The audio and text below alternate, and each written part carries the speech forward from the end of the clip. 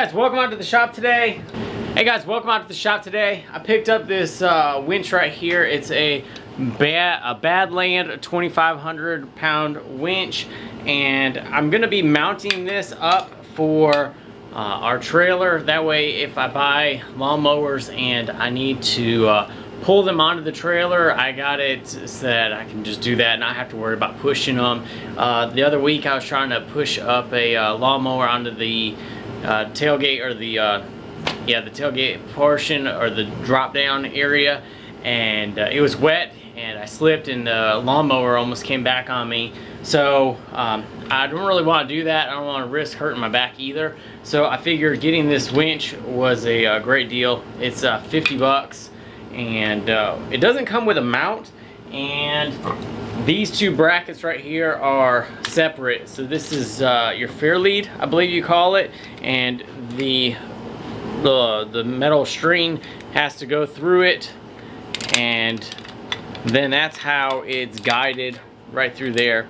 So what I have is some plate. I'm going to try to use stuff just here in the shop.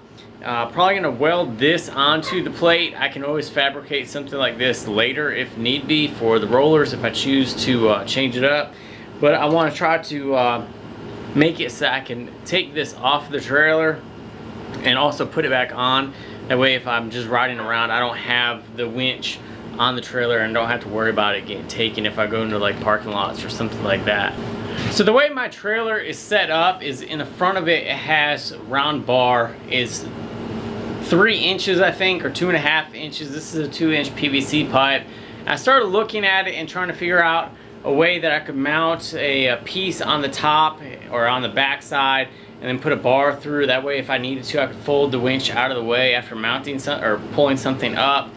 But it looked a little bit like if something was there sticking up. I also have a front tool bed or toolbox area that I wouldn't be able to use, wouldn't be able to fold all the way up, because I would have 2 pieces kind of sticking out of the side, or else it would have 2 things on top, and you could possibly hit your knees, trip over them, whatever, I don't know. But I didn't really like having tabs sticking off of it for it to be removed. So I think I'm going to go pretty basic on this project and actually mount it to the floor, because if I have a lawnmower or something like that, I can pull it all the way up with a winch. And most lawnmowers are tall enough that this would actually just kind of go right underneath it. And it's definitely skinny enough to go in between the tires. If it's a 0-turn mower, it would definitely go in between the tires, and the deck front is nowhere near this. Our golf cart, I wouldn't have to worry about it either. If something happened with that and it died and I had to pull it up onto the trailer, this would definitely fit underneath the golf cart. So I think having it low and in the actual bed of the trailer is probably the best option. So I ended up finding this flat plate right here. that we're going to be using, and I think I'm still going to weld on the front piece, and then there's mounting hardware that comes with the winch. So we got to actually get this raised up off of the ground a little bit so that we can actually get this mounted correct. So the way my trailer is set up is in the front of it, it has round bar is 3 inches, I think, or 2.5 inches. This is a 2-inch PVC pipe. I started looking at it and trying to figure out a way that I could mount a piece on the top or on the back side and then put a bar through. That way, if I needed to, I could fold the winch out of the way after mounting or pulling something up. But it looked a little bit like if something was there sticking up. I also have a front tool bed or toolbox area that I wouldn't be able to use, wouldn't be able to fold all the way up, because I would have 2 pieces kind of sticking out of the side, or else it would have 2 things on top, and you could possibly hit your knees, trip over them, whatever, I don't know. But I didn't really like having tabs sticking off of it for it to be removed. So I think I'm going to go pretty basic on this project and actually mount it to the floor, because if I have a lawnmower or something like that, I can pull it all the way up with a winch. and most lawnmowers are tall enough that this would actually just kind of go right underneath it. And it's definitely skinny enough to go in between the tires. If it's a 0-turn mower, it would definitely go in between the tires, and the deck front is nowhere near this. Our golf cart, I wouldn't have to worry about it either. If something happened with that and it died and I had to pull it up onto the trailer, this would definitely fit underneath the golf cart. So I think having it low and in the actual bed of the trailer is probably the best option. So I ended up finding this flat plate right here. That we're going to be using, and I think I'm still going to weld on the front piece, and then there's mounting hardware that comes with the winch. So we got to actually get this raised up off of the ground a little bit so that we can actually get this mounted correct. All right guys, first thing first is we're going to be cleaning it off. We got this Benchmark abrasives pad. I gotta get some of this crap off right here. That way it's all even, and then we'll get all the rust off.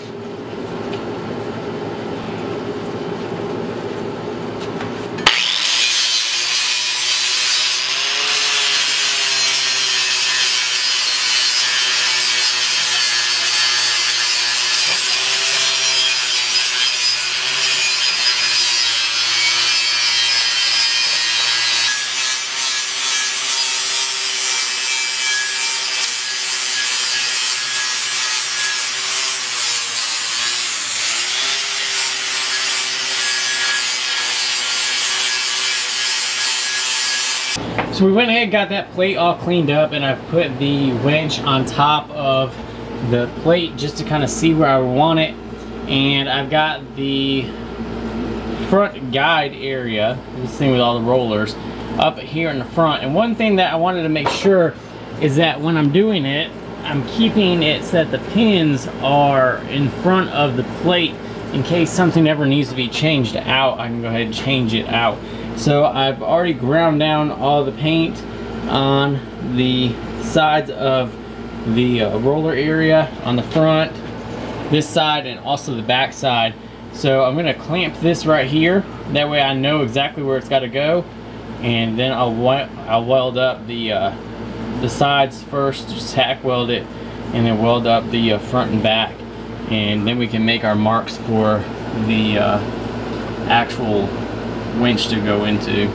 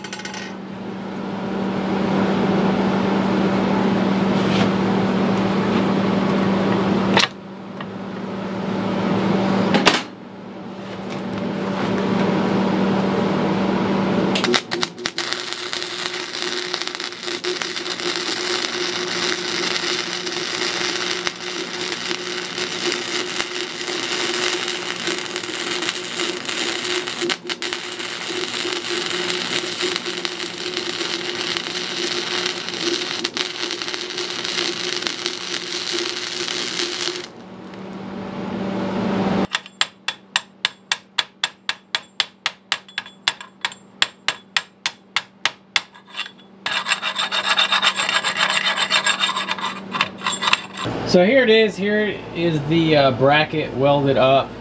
It's by far not a professional job. I don't claim to be a welder. The backside isn't the best. I finally figured out the settings on this front side though. I had the wire speed a little bit too slow, but it's gonna hold up. This isn't getting like a ton of pressure on it to where it's just gonna snap off, and if it does, I'll just unmount the winch and then re-weld this back on. But I'm almost confident that that's gonna hold up. I can see that it's melted right into the material here in the front on both sections. Same with the sides. Might go over the back again just to make sure that's all beefed up a little bit, but it's on there and it should hold pretty well. I went over the back side again and did another pass of it and turned up the feed speed and went a little bit slower in my movements, and it looks a lot better to me. I think that it's a lot stronger now than it was on the back side, so I'm happy with it. I'm gonna let it roll like that, and so that's all welded up. Now we can go ahead and drill some holes for the actual winch.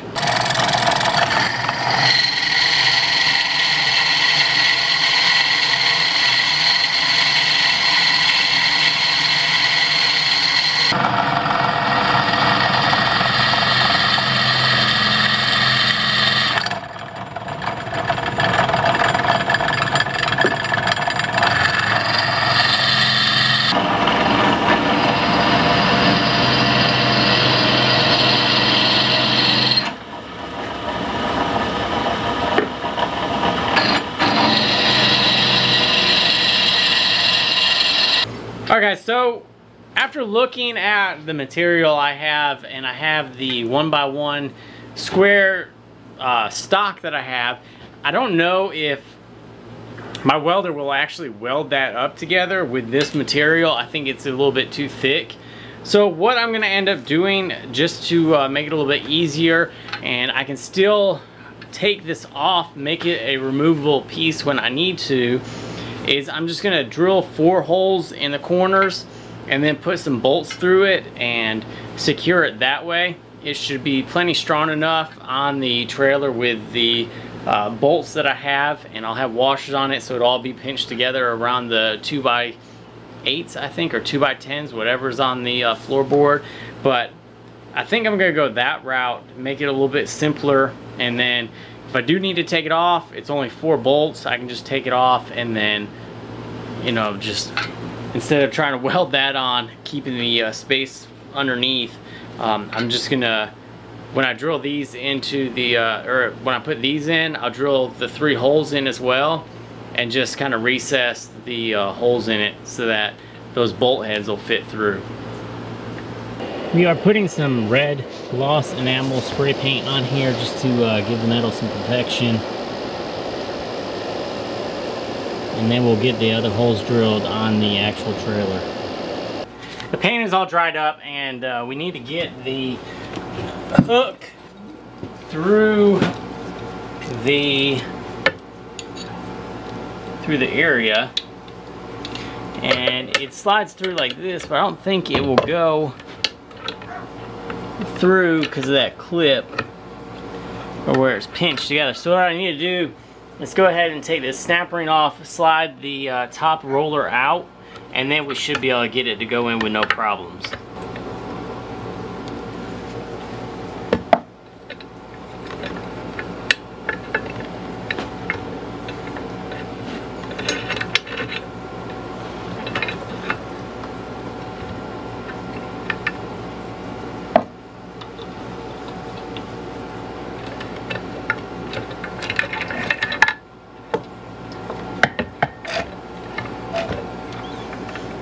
Alright, now we can slide everything back together.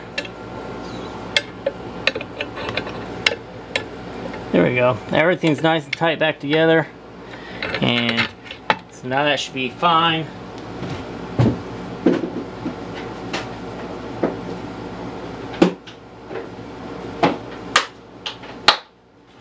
So now we need to install the 3 bolts from the top side to hold the actual winch on. And like I said, we got all this hardware here. 1, 2, and 3. So we'll start off by putting in this front one right here and just let it drop down. And we got these two in the back.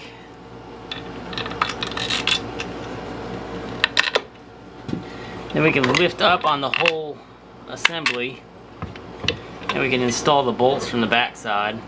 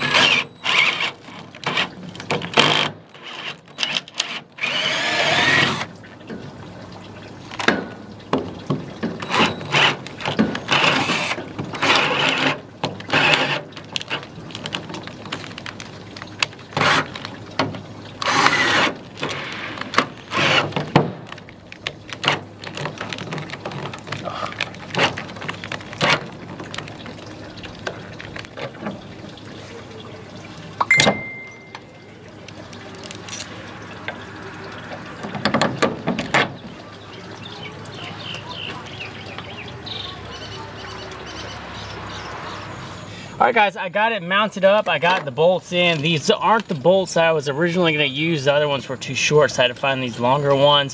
I'm going to end up changing these out. I want to try to find something different to use. But it's in. Everything's nice and solid. And the nice thing about this is that it's got a remote that goes with it. So if we need to stay back a little bit or something like that, we can. We don't have to be right up next to it. And it's got the 3 buttons. It's got on, off, an out, or an in.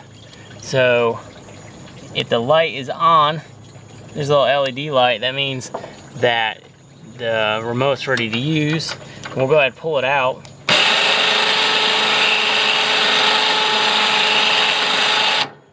And then you just push in to go in.